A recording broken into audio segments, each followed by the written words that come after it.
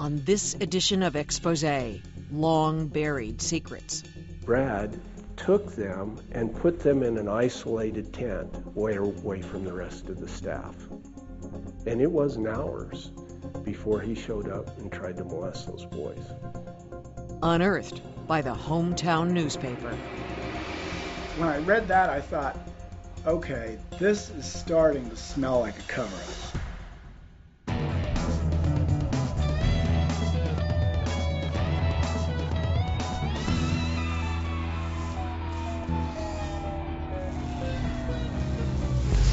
Funding for Exposé has been provided by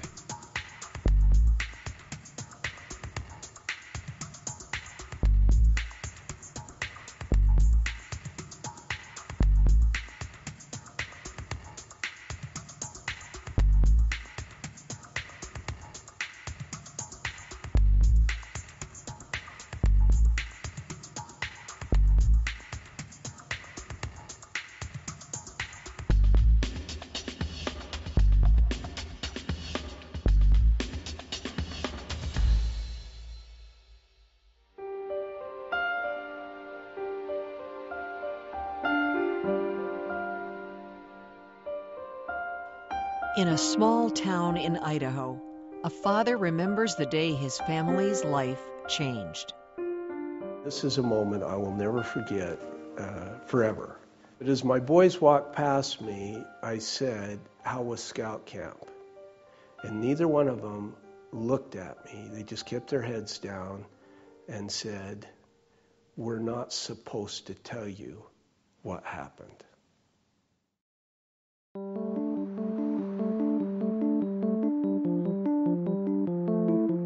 This is Courtney Ralston with the Post-Register Minute. These are the top stories we're working on for tomorrow's paper. A 3-foot caiman crocodile is quarantined at the Toughest Park Zoo after it was captured Saturday at a home along County Line Road. It's a small paper, but we don't think small, is how I best describe it.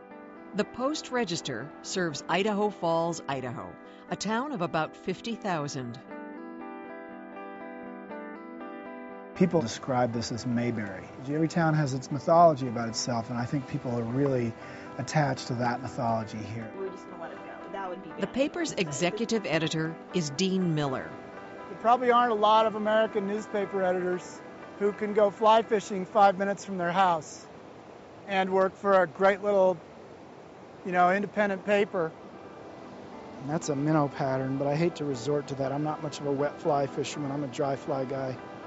So I'm going to try this little brown hummer, see what he does.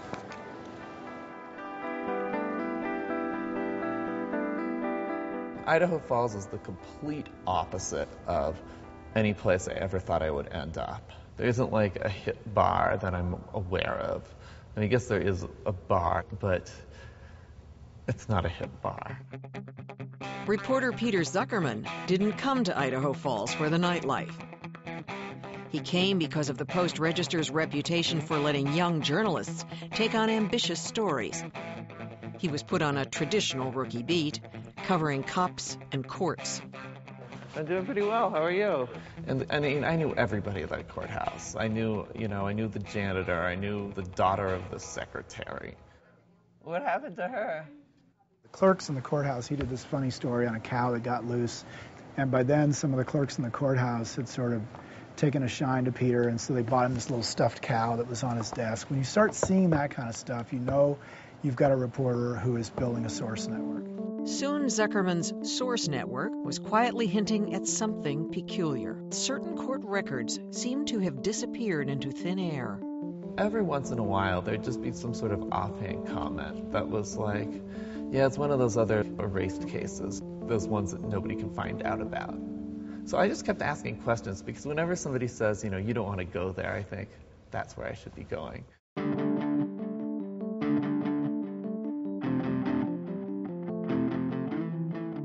After months and months of asking, what's up with these missing cases, this clerk finally says, I can't tell you about this, but I know somebody who can. We tried to find an arrangement where I can meet with this person's friend, where no one else will be around. Zuckerman was told to wait alone at midnight on the outskirts of town. And when he told me, I was like, you don't do that. You know, that's a big risk. You go, but you tell somebody that you're going, or you carry a cell phone turned on so that I can listen, and if something happens, I can be there immediately. But he just went. Finally, this car pulls up, and I can't really tell who it is. It's pretty dark. The figure's all bundled up, and I'm trying to be all nice and friendly, and I say, "Oh, hi, I'm Peter Zuckerman from the Post-Register. Tell me a little bit about this." No answer. Can you what can I do? I'm really curious about this. Still no answer. And then she, digs around in her pocket or somehow comes up with this little pink sticky note and just hands it to me. Then she starts to run.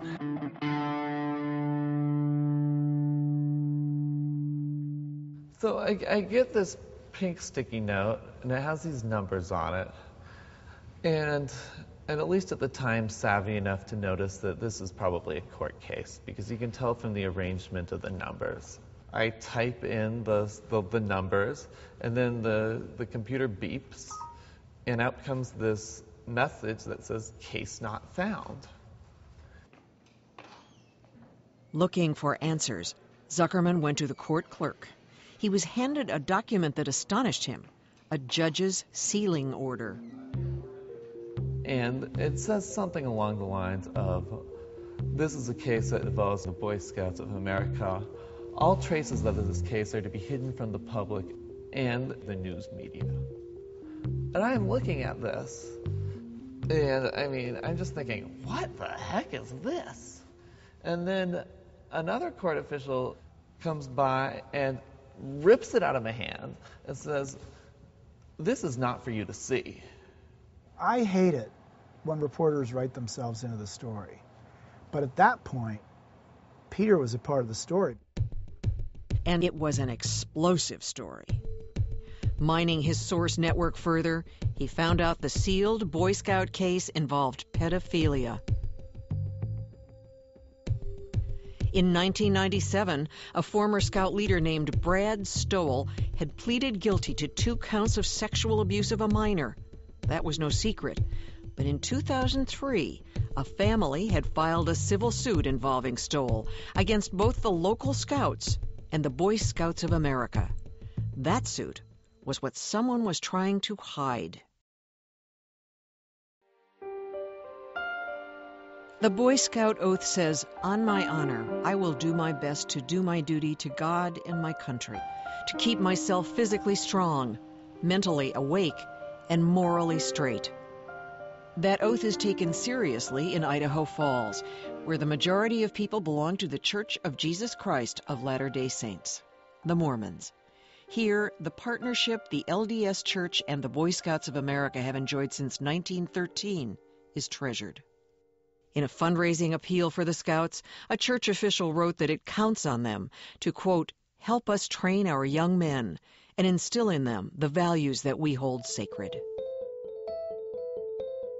I have been a member of the LDS Church since birth. I'm a staunch believer, and in this area of the country, the LDS Church sponsors many units of the Boy Scouts, and I believe in what the Scouts stands for. Stephen Wright, an Idaho Falls attorney, represents the Post-Register. The paper turned to him to try and get the sealed civil suit unsealed. What made this extraordinary was even when a case is sealed, you know it exists. And what really got our attention is to be told, we can't even tell you if this case exists, and then to find out that the case that may or may not exist is a case involving children who have been molested. In late 2004, Wright filed a motion on the paper's behalf to unseal the case. But the small-town lawyer quickly found himself outgunned.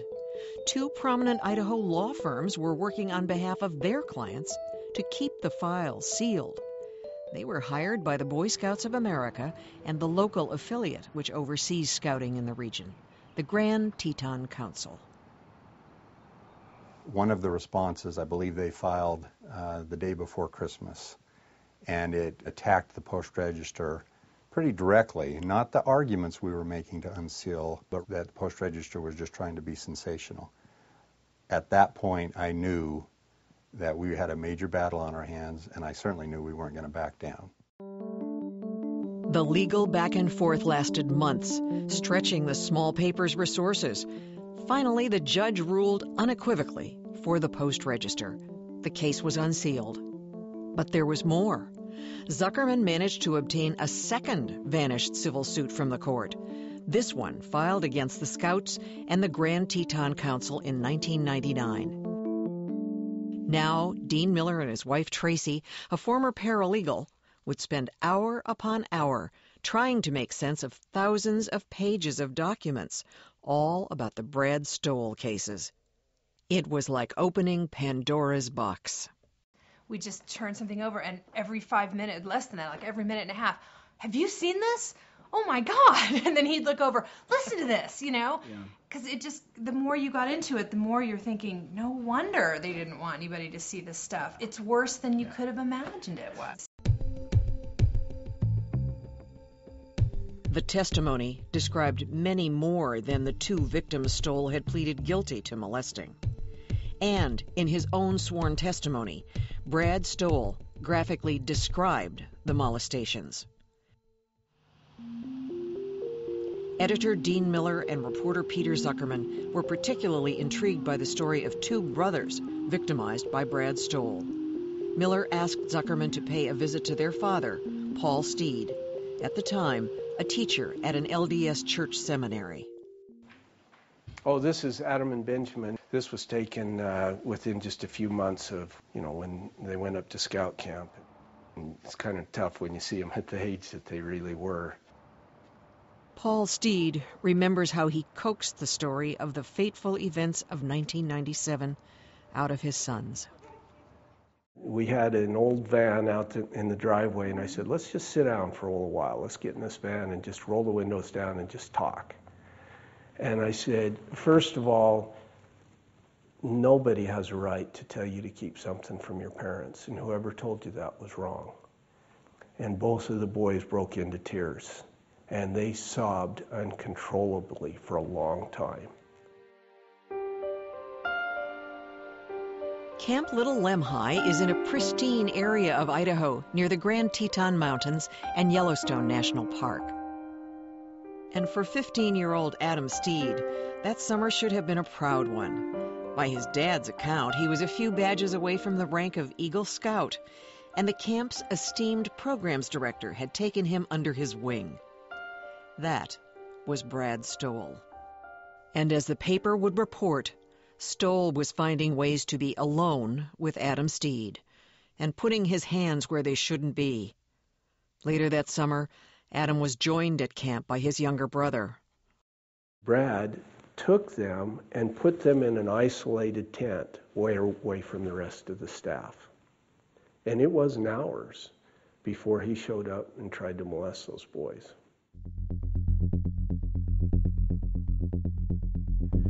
And they're so worried that Stoll was going to come after them that they spend extra time in the evening tying their tent together and being protected.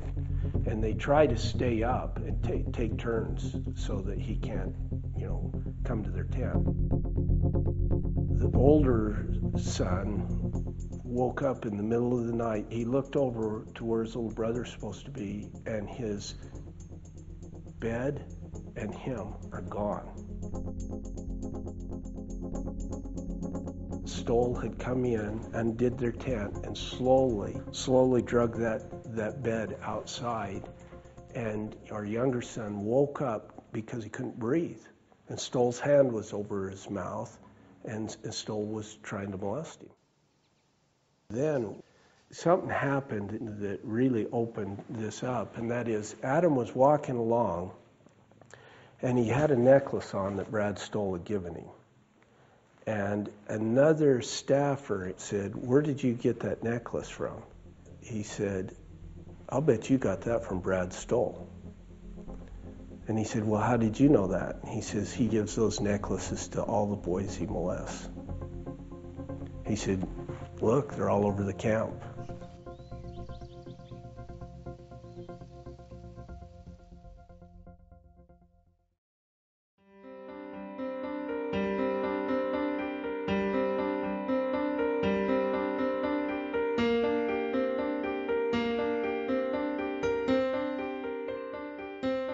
Now, Adam Steed did something courageous.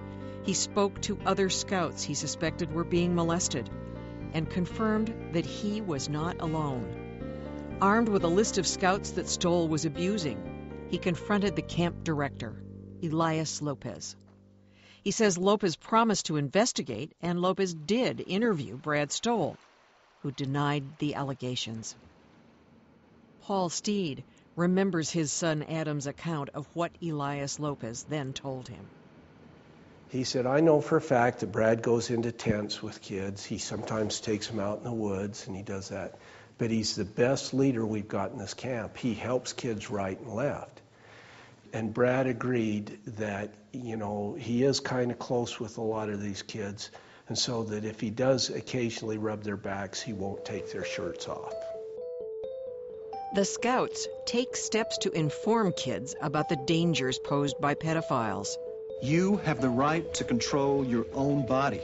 If you ever feel uncomfortable, say someone is touching you a lot or in places where they shouldn't, well, you as a kid can stop it. I mean, even rudely. Run, scream, make a scene, do anything, and then get help. Experience indicates that a molester could be anybody. The 3 R's of protection: recognize, resist, and report is the Boy Scouts of America's message to the young people of our society. After Adam Steed recognized and reported to the camp director, Elias Lopez, Lopez called his boss, a man named Kim Hansen. He told Hansen of Adam Steed's accusations and Brad Stoll's denials that there had been sexual contact. So Elias calls Kim Hansen, who is in charge of a 30,000 scout Grand Teton Council, who is presumably the most trained in Scouting's youth protection program. And what Elias says under oath is that Kim told him that if there's no skin-to-skin touching, there's nothing we can do. Adam Steed returned later that evening with an ultimatum. In this handwritten statement to authorities, Elias Lopez recounted the moment. Adam told me that if we were not going to do anything, he would be forced to tell his parents. This is when I called Kim Hansen to let him know that the problem was more serious than expected. It wasn't until the next afternoon that Bonneville County Sheriff's deputies arrived and arrested Brad Stoll. Scouting is an incredibly precious memory to me. It was boyhood, all that freedom, and to hear that these awful things had happened at scout camp. I mean, it's just the stories are awful.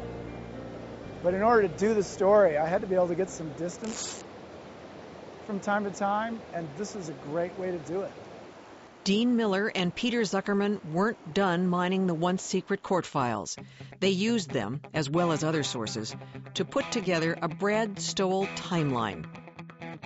In 1988, the 16-year-old Stoll admitted to his mother Judith, herself a Cub Scout leader, and to his Mormon bishop, Lauren Talbot, that he molested a 6-year-old neighbor. The police had questioned Stoll. No charges were filed, but he was sent for 6 months of church counseling. That same year, he was hired to teach first aid at Camp Little Lemhi, and he would testify he molested a scout for the first time. In 1989, Stoll was hired again by the camp, this time as a waterfront instructor. Between 1991 and 1994, one of Stoll's neighbors, Richard Scarborough, doggedly wrote letters to authorities about Brad Stoll. And Richard Scarborough is writing letters to Boy Scout leadership, church officials who sponsor Boy Scout troops, and then high church officials, like at the Salt Lake City level, saying, this man is a pedophile. He should not be a Scout leader. During that period, Stoll was rehired several times at Camp Little Lemhi. He also was sent on a Mormon mission to Alaska, where he later admitted to molesting a child. In 1993, Stoll's mother Judith became an executive board member of the Grand Teton Council. In 95, an anonymous phone tip to the council stating that Stoll posed a threat to young scouts spurred it to investigate. But Brad Stoll insisted he was over his problems, and the paper would report his Mormon bishop, Lauren Talbot, said he saw no reason Stoll couldn't be in scouting. Everybody who was confronted with this decision, do we take a chance on Brad Stoll? They all erred on the side of Brad Stoll, not the safety of the kids. In 1996, Stoll was promoted to programs director at Camp Little Lemhi. He continued to prey on scouts. He wasn't arrested for a molestation until 1997. He pleaded guilty to 2 counts of sexually abusing 2 scouts at Little Lemhi and was sentenced to a minimum of 2 and a maximum of 14 years in jail. But he only served 150 days. The rest of his sentence was suspended, and he was put on probation. In 1999, in civil suit testimony, Stoll would confess that he had molested, quote, about 24 children. For at least 4 years, the Post-Register would report, the scouts had access to that testimony. In a sworn statement, a plaintiff's lawyer quoted a scout's attorney as saying in 2001 the scouts did not wish to, quote, open old wounds by contacting the victim's parents. I really wanted the story, with scout leadership telling us why they handled it the way they did. Maybe they knew something we didn't know. And they would not answer questions. They would not explain themselves. They wouldn't explain things they said in depositions. But while Grand Teton Council officials refused to sit for interviews, they were offering a comment on the record. The scouts issued a release calling the stories lies. Yeah. Before the stories were printed, before they were published, before anyone had seen them. In the Post-Register newspaper articles starting Sunday, February 27th, which were not out yet, this was sent, I think, like the Friday before, the council has or will come under fire for alleged actions or inactions. We assert these claims are simply not true. They haven't read the claims. When I read that, I thought, okay, this is starting to smell like a cover-up. By early 2005, Peter Zuckerman and Dean Miller's series was ready for print. Titled Scout's Honor, it appeared in February and ran for 6 days.